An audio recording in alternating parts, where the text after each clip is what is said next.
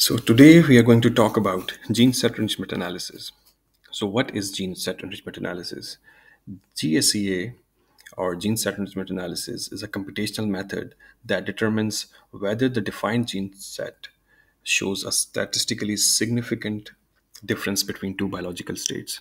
So, for example, to know about gene set, you should have a basic knowledge about what is RNA expression, how we perform the RNA expression analysis using RNA sequencing data or using the microarray data.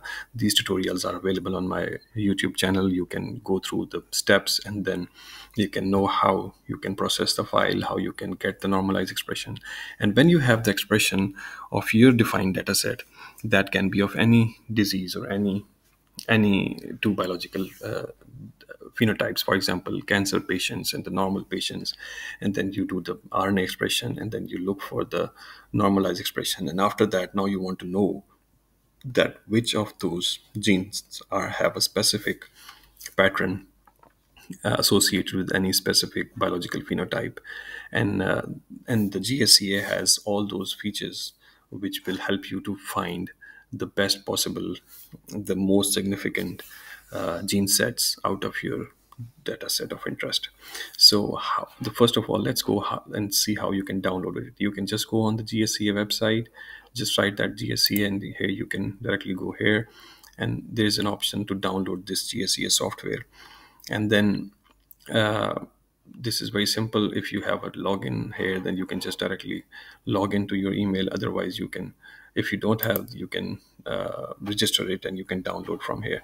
And for example, there are different downloaders for different operating systems. Here I'm working with the Windows here, so I will just click this one and it will start downloading here. And after downloading, you just click the installer and it will automatically install in your computer. So that is what I already have. If I show you here, this is the GSEA, and yes, and this software will be installed. This is from Broad Institute, and here you can see that there are simple two steps to do the analysis. The first step is you should know the input files, and the input file would be, one would be the expression data set and the other would be the phenotype. So expression data set is the data set I'm talking about, like you do the normalized expression of your data set of interest with RNA sequencing or microarray, then you get a normalized expression values. Let's show you the formats.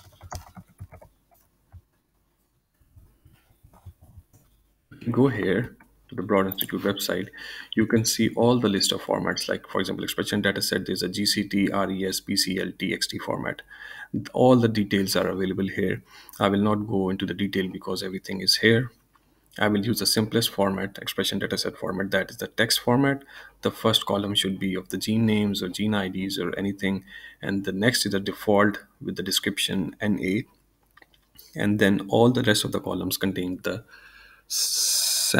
each column represent a sample with the expression of each gene. Like this TACC2 gene has expression in 46 in this samples, 82 in this sample, and so on and so forth. And we will have for all the samples like this. And then the other thing which you see here, this one, the phenotype annotation file, which you have to make like this. And this is a defined format, so you have to follow this.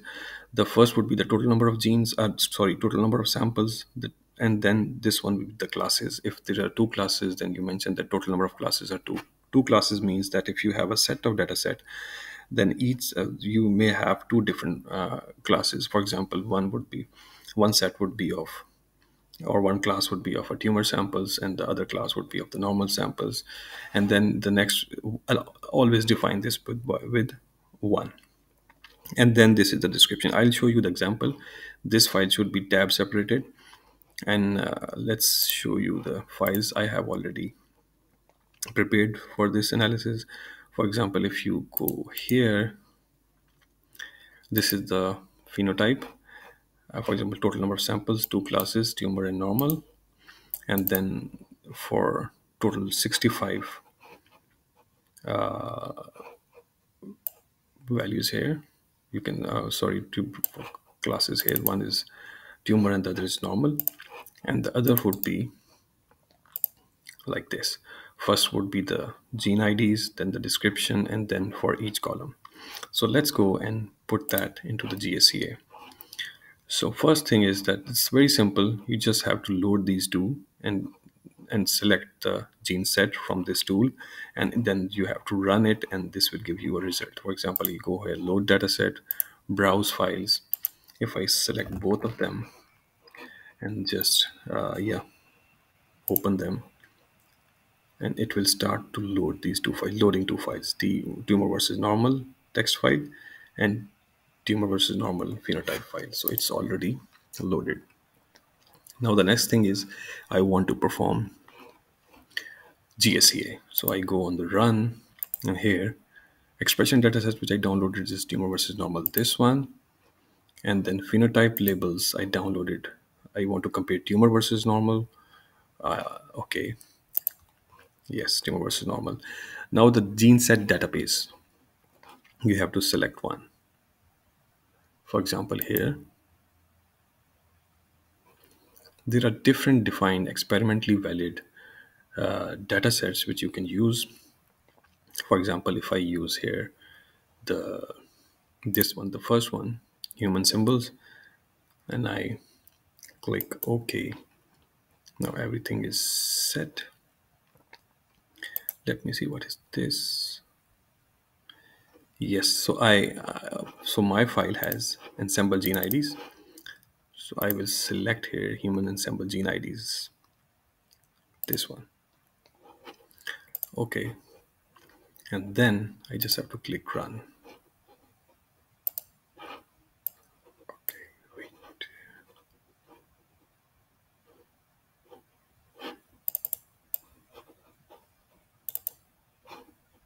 Yeah, run.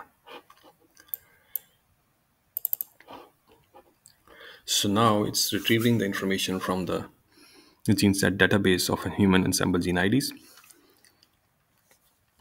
and then it's loading the two files.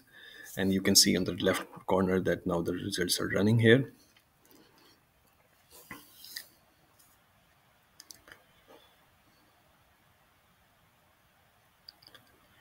Yeah, it will take a bit of time, and then you will have a result. So this whole process is very fast, and you can get a lot of informative information from your normalized expression dataset.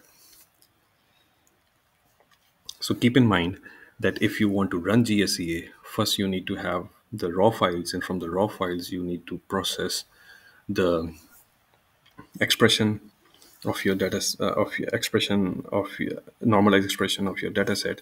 I can show you if you while it's running. Like if I go to my channel here.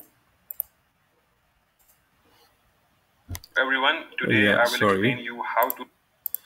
As you say, there are different ways. This is RNA-seq whole tutorial, and it will give you a gene expression here if you follow all these steps. Otherwise, there are also for microarray dataset, there are different expression microarray data normalization tool. You can use this for your analysis. And then there would be other as well. You can find them all here. And then, for example, if I show you here, yeah, microarray data normalization. So this, if you follow this tutorial, you can have this set of data normalized, and then you just have to arrange that according to the GSA format. Like just put this column, and then you can upload it here. So the result is done. Now here you can see that it's showing success. So if I click this, so it is giving us a report. So total number of, there were two phenotypes. One was tumor, the other was normal. And there are 27 samples with the tumor and 38 with the normal. So there are 43 out of 50 gene sets upregulated in tumor, and only 7 out of 50 which are upregulated in normal.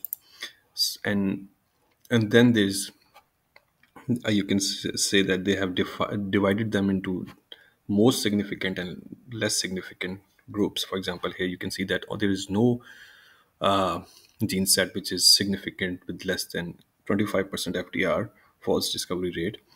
And then there's no gene set which has less than p-value less than 0.01, but there's one gene set which has a significantly enriched value with less than 0.05. So if we go to the, if you click snapshot, you can get the enrichment results of all. If you click by tabular form, so here you can see that there is only, there is no significant, but here it was showing one with the enriched with less than 0.05. So there should be one, yeah, this one. Nominal p-value that is 0 point less than 0.05. So this hallmark of apoptosis pathways are regulated here. If you want to go into the details of what gene sets are here, so it will give you this beautiful enrichment plot, which is a publication quality plot, and people use this for their analysis. And these, out of this data set, whole 22,000 data set, this set of genes are significantly enriched in this tumor class. Like for example, this one, CD44, and so on and so forth.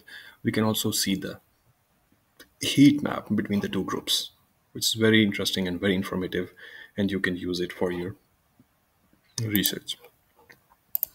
The other group is the normal. Here you can see that there is no significant gene sets which are enriched at less than 0.05 or 0.01 and with the less than 25% FDR. Yes, so this is the enrichment result here. So total number of that genes were around defined were around 60,000 ensemble gene IDs. And then, yeah, and you can also download the ordered gene list, and if you want to see the heat maps, you can also, the most significant heat map you can also check here. So that's the simplest tutorial, which will guide you through the steps how you can do the gene set enrichment analysis using your data set of interest. Thank you very much and have a nice day.